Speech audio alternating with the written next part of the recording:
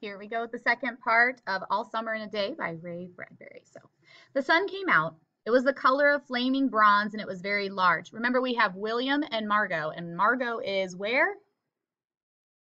That's right. She's locked in the closet and nobody knows that she's there. The teacher doesn't. And these kids did that because, what does Margot want more than anything else? What day is she looking forward to more than any other day? That's right, today, because the sun's coming out for 1 hour in 7 years. It was the color of flaming bronze, and it was very large, and the sky around it was a blazing blue tile color. And the jungle burned with sunlight as the children, released from their spell, rushed out, yelling into the springtime. Now, don't go too far, called the teacher after them. You've only got 2 hours. Oh, it's 2 hours, not 1 hour. You wouldn't want to get caught out. So that means that something goes on bad with the rain because you don't want to get caught out in the rain. But they were running and turning their faces up to the sky and feeling the sun on their cheeks like a warm iron. They were taking off their jackets and letting the sun burn their arms. Oh, it's better than the sun lamps, isn't it? Much, much better. They stopped running and stood in the great jungle that covered Venus, that grew and never stopped growing, tumultuously even as you watched it. It was a nest of octopi clustering up great arms of flesh-like weed, wavering, flowering in this brief spring.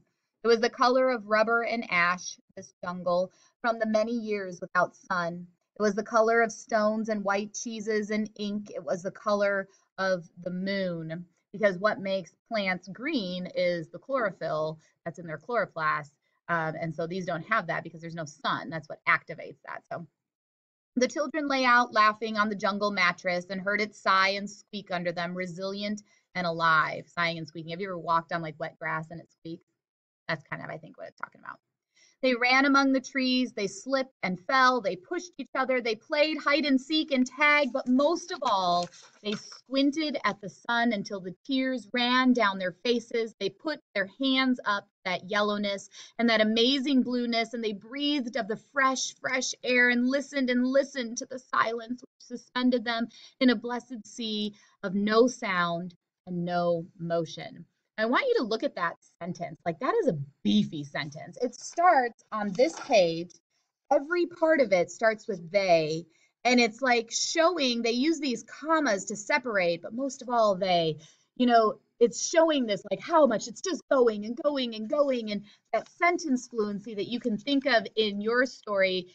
If you have a character or a part where it's just going and they can't get a hold of it, they used a semicolon, but there's no periods. They have the theys over and over. They have fresh repeated, and then they have the no sound, no motion to end it. So it's like going, going, going, going, going, no sound, no motion, which is kind of that juxtapositioning again, those ideas of opposites.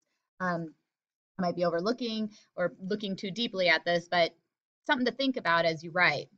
They looked at everything and savored everything. Then, wildly, like animals escaped from their caves, they ran and ran in shouting circles. They ran for an hour and did not stop running. So again, we have they, but we don't have any names other than those two. Remember, teacher is just teacher.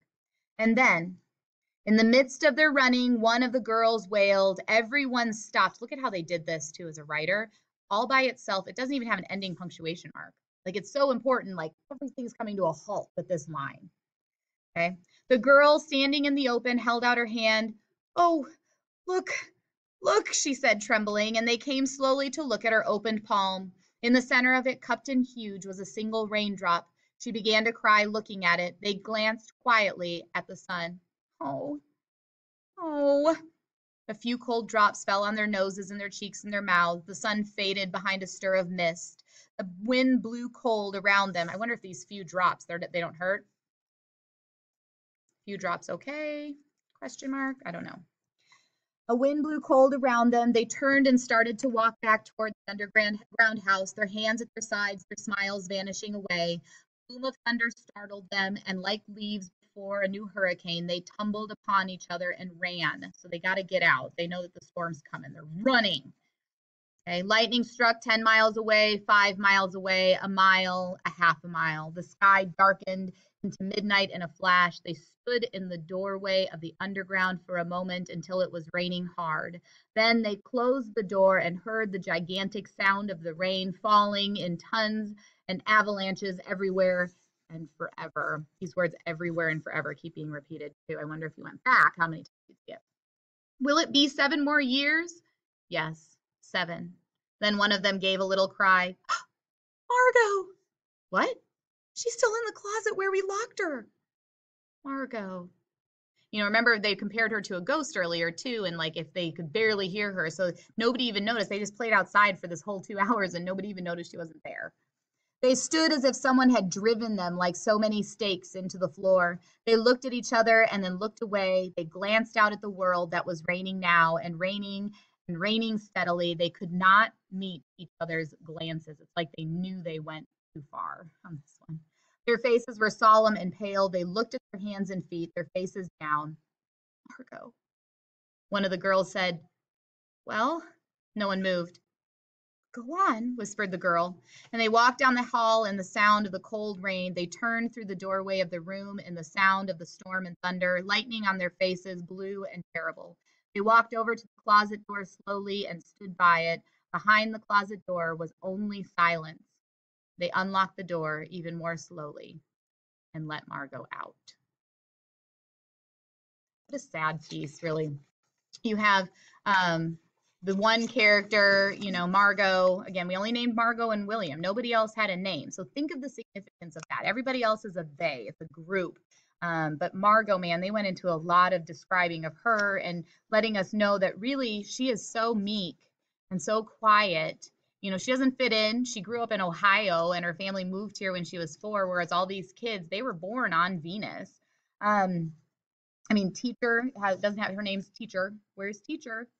So these kids, not being very nice, put her in a closet during the 2 hours that she's been wanting most. And I can see the reluctance in this last section here, kind of their regret, at least of someone realizing that she's in there, and this kind of reminds me, we talk about leadership, we talk about the idea of bullying and standing up for people. And, you have these kids, who had the power here, who was in control, and how did that leader influence the group? Because nobody said, yo, William, not cool, dude. Like, for the most part, they either went along with it and helped him, or they just really didn't do anything. And, we look at societies, and when is society or a group mentality changed? Is it when someone, sits back and says, oh, what can I do? Or is it when a group of people decide to do something about it?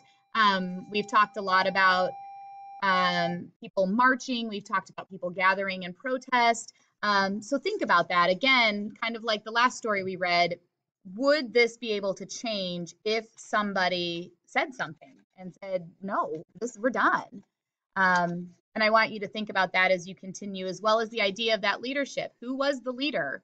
And how did that influence everything that these kids were experiencing? So, all right, see you later.